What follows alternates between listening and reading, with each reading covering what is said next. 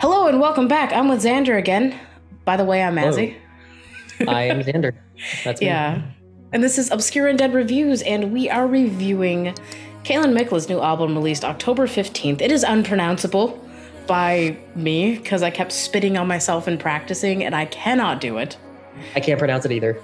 But it translates to Under the Cold Northern Lights, which is very appropriate for how delicate, as Xander put it before we started recording, how delicate this album is. Yeah, so, if you're familiar with Kælan Mikla at all, of their debut album, it is a very wintry and icy album, but it's also very harsh and frantic and aggressive in an interesting way. It's very, they really sell the Ice Witch brand. If that is a brand, I'm making it a brand. It's a brand. The brand that they started on Not After Not. Yes, yeah. Exactly. There's a lot of kind of shrieking and wailing on that album. That's kind of surprising that you wouldn't necessarily expect. And on this album, this new record, there is a little bit of that, but it is significantly dialed back. And I think what stood out to me so much about the new album by Kælan Mikla is it's more frail. It's a little more not subtle. I forget the word I use. It's less aggressive. It's a little more. I would even hazard to say a little more regal in some of the ways that these tracks are composed. There are slower tracks on this album with a slower beat. The textures they use for like synthesizers are not so abrasive so much as they are just kind of wintry, like a gentle snowfall. Yeah. And I thought that was it says it all in the album cover. It does, yeah. If you've seen the album cover, that is actually a good visualization of what to expect here, in terms of the types of sounds that they use. It's to me, I mean, Azzy and I think we have different takes on this album and its strengths, but I like it because I think they lean into the more of that Ice Witch vibe that I really dig. I think it's more it's more dramatic in a different way. That's not so much angry, so much as just it's kind of forlorn. It's a little more introspective, looking out a window at a new fresh coat of snow, a fresh blanket of snow in the morning. And I like that. I thought that the collaboration with Alcest on track 9, can't pronounce it, not even gonna try to. I thought that was really great. If you know Alcest they started off as kind of a black metal band that as they progressed throughout his career, started incorporating more like shoegaze and dream pop elements into his sound. He's a big fan of Cocteau Twins, so I thought that was a really cool collaboration. I thought it made a lot of sense. You can kind of hear that on that track on some of the layers of guitar that they use. And in the last track, Simon, probably butchering that. I'm sorry, Kælan Mikla. Probably the easiest one to pronounce too.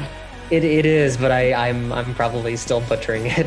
But it's not again. It's just a nice. I thought a very nice footnote, very nice, subtle, gentle, kind of farewell for these 10 tracks. So for me, it is kind of their statement that they are here and they're a good, or they're a very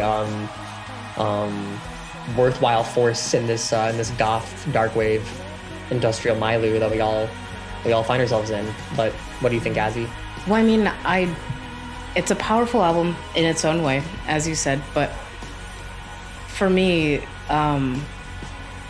it's not something that I would want to actively listen to again, because even though it has like an ebb and flow, it's a very soft ebb and flow that doesn't really grab me when I personally listen to music. So this is just an issue of personal preference.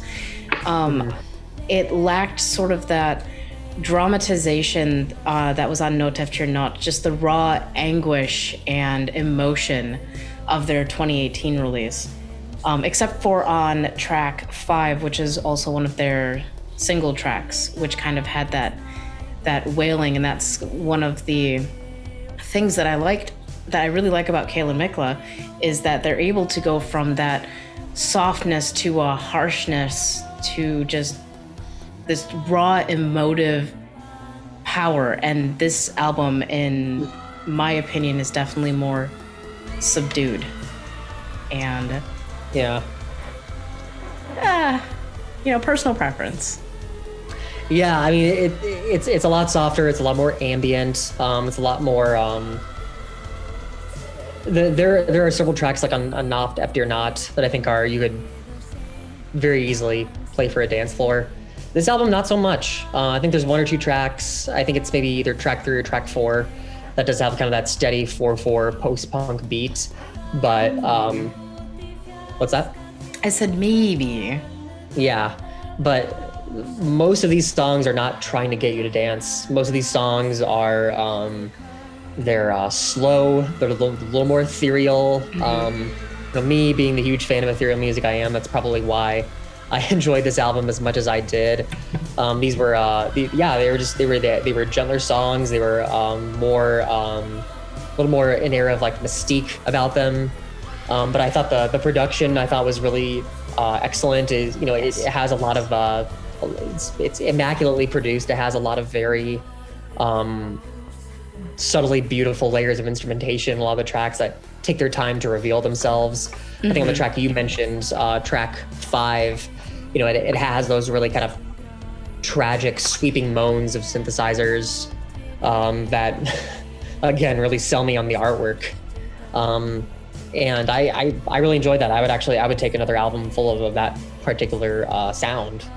I think that this is an album that if I really wanted to get into it, I'm sure it's the same for other people. I can't imagine why it wouldn't be, but the way that I listen to an album and the way that I react to an album is very much dependent on how I'm feeling, how my mood is, where I'm at emotionally, which, I'm not special in this. I'm not saying I am, but I think that in the right context, this album would hit very, very hard. In a very positive, like cathartic kind of way, but because I haven't been in those like a mind frame that would be conducive to that, it didn't hit me as much as some of their older material.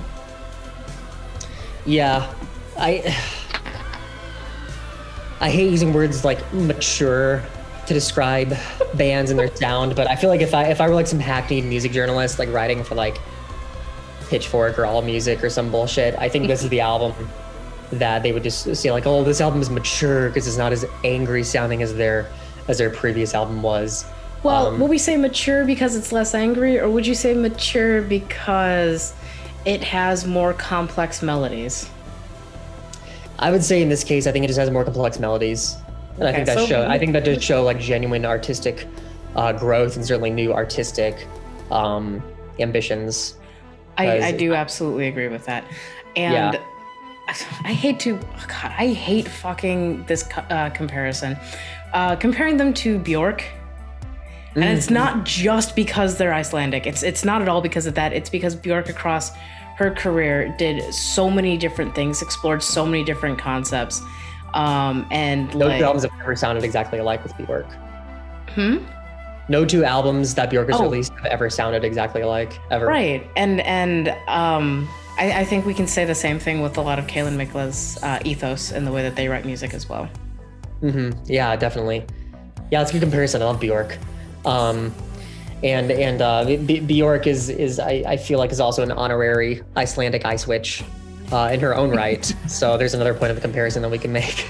Yeah, I didn't want to. I really wish that like it wasn't a comparison because they're all Icelandic. It was just it's the best comparison I could think of in terms of stylistic permutations. Totally. No, I agree with you for sure. I think it makes sense, and it has there are like I think it's track 3 or 4. I should have memorized this before I jumped on the call with you, but even during moments that are a little more 4/4 and rhythmic, I think they are almost aiming just for kind of poppier melodies too.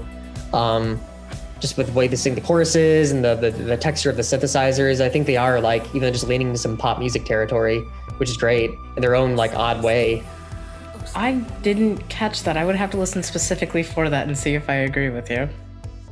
Yeah, that. I mean, I played one of these tracks recently in a DJ set, and it got a good response. So maybe that's just my own perception, but it is for the most part, especially compared to Nacht efter Nacht. Am I pronouncing that right? Not efter Nacht. Nacht efter Nacht. That. The only reason I know how to pronounce it is because they sing it a ton of times in the title track. Oh, there you go. But compared to that album, this is most certainly not a dance floor record. So don't. I would not go into this record expecting that. But I still think it's really lovely. And if you are as fond of pretty floaty things as I am, I think you will find a lot to with the twinkling finger movements. I think you will find a lot to like about this record. What was your favorite track? I would have to go with the collaboration with Alcest. I thought that was really lovely. I have enjoyed Alcest kind of passively over the last few years, and I haven't thought about him in a while, but this track was a lovely reminder of the really cool stuff he does, and I thought it was a great collaboration, and I would happily listen to more. Nice. Well, it's the only track I've been talking about, track 5. That one was my favorite, the one that kind of hit back on some of their previous material. But as always, go listen to it. Let us know what you think. Of course, the links are below. You can also search them in Bandcamp. This album's on Spotify too. I guess tell us who you agreed with. Do you agree with Xander, who's over here, or do you agree with me? Like me. Actually, no. I don't wanna taint your enjoyment, but I do want to hear what you think. Don't taint the jury pool. Anyway, we'll see you guys next time. Love you. Bye.